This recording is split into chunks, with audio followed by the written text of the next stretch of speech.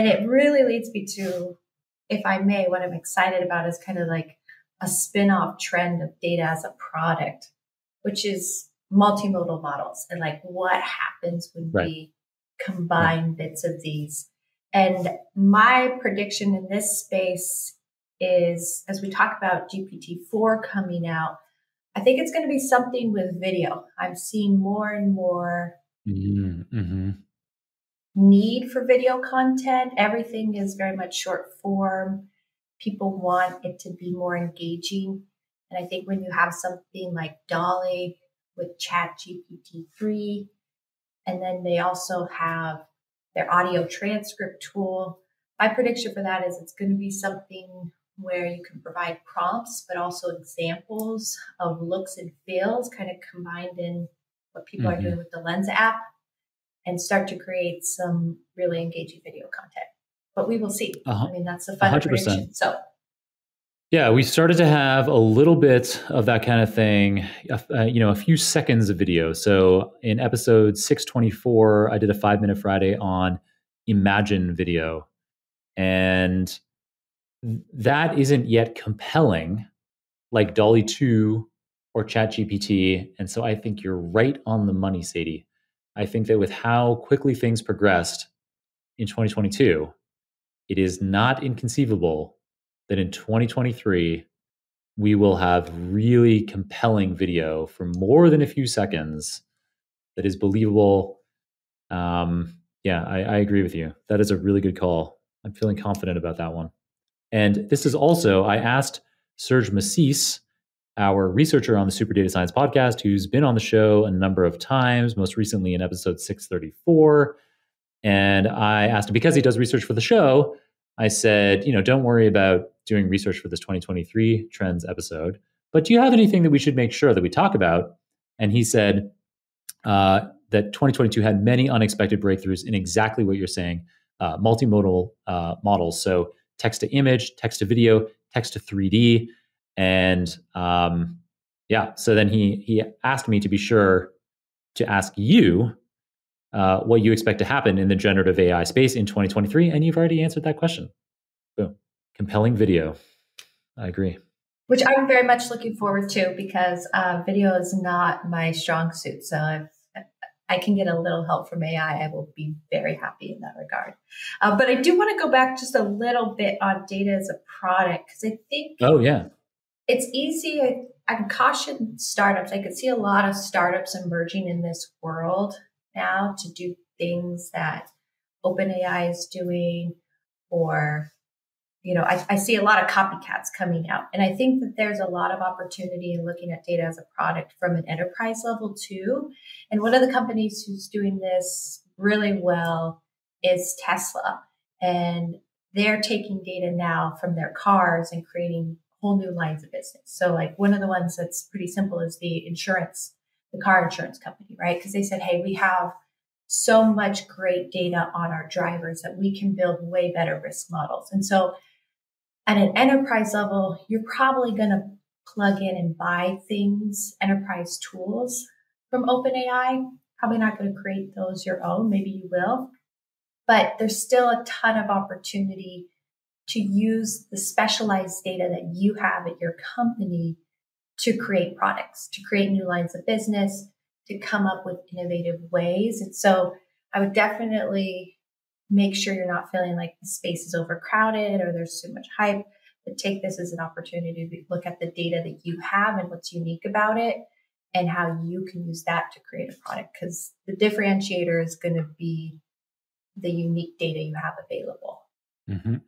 Really great point. I love that. So data as a product. Yeah, people realizing that they have been collecting data that could be useful in other industries and figuring out ways to monetize that. I didn't actually know about that Tesla application. That is interesting. It makes a lot of sense.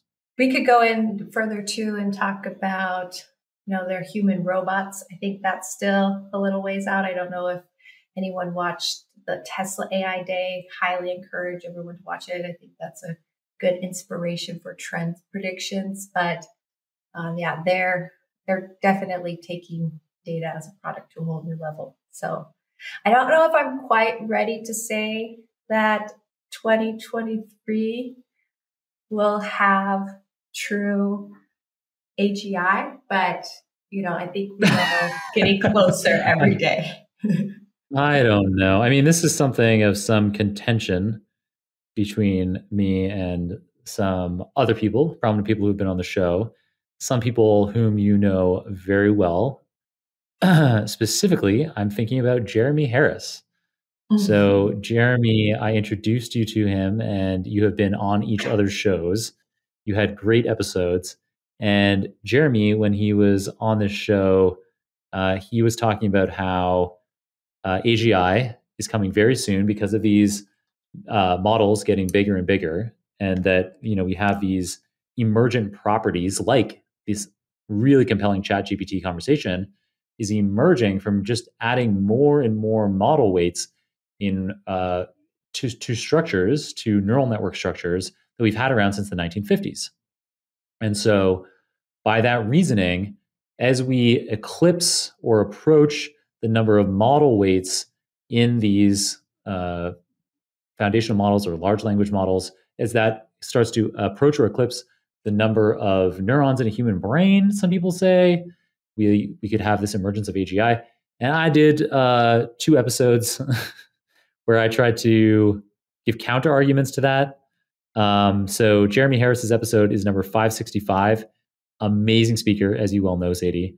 And it's a really compelling episode. If you want lots of evidence that AGI is nigh, then that episode is one that's packed full of it. And then I did a couple episodes later. So I called them AGI is not nigh, part 1 and part 2. Those are episodes 588 and 590 of the program. So I don't know. It seems to me like there's more to AI being successful than just number of model weights.